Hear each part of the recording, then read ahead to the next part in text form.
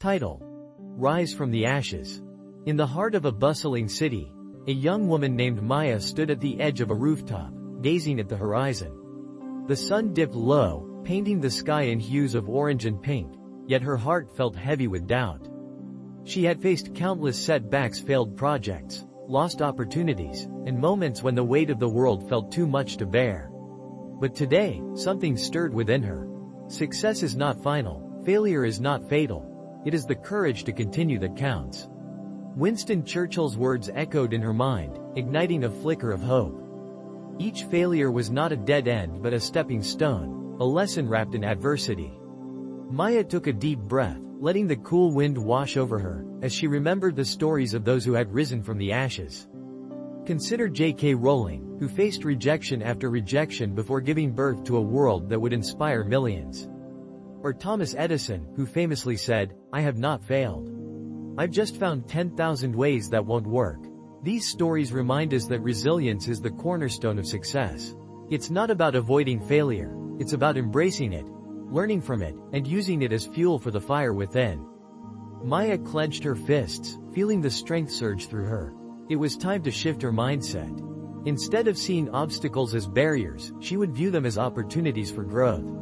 The path ahead might be fraught with challenges, but every step taken with determination would pave the way to her dreams. Your present circumstances don't determine where you can go. They merely determine where you start, Les Brown once said. This was a call to action, a reminder that each moment is a fresh beginning. Maya envisioned herself not as a victim of her circumstances but as the architect of her destiny. With newfound clarity, she stepped back from the edge and turned her gaze toward the bustling streets below. Each person was a story, a journey, a testament to the power of perseverance. She felt an overwhelming sense of connection to them all. They were not alone in their struggles, they were part of a greater tapestry of resilience. It was time to take action. Maya decided to write down her goals, to break them into manageable steps, and to celebrate each small victory along the way. She would surround herself with positivity, seek out mentors, and most importantly, she would not shy away from failure. Instead, she would embrace it as a teacher, a guide, and a companion on her journey. As the last rays of sunlight disappeared, Maya felt a surge of determination. She was ready to rise, ready to transform her setbacks into comebacks, and ready to inspire others to do the same. The only limit to our realization of tomorrow will be our doubts of today, Franklin D. Roosevelt once said. So, let go of your doubts. Embrace the challenges. Rise from the ashes of your past, and let your dreams take flight. The world is waiting for your brilliance, and every moment is an opportunity to shine.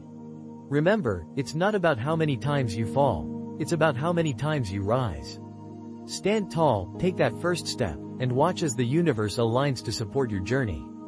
The best is yet to come.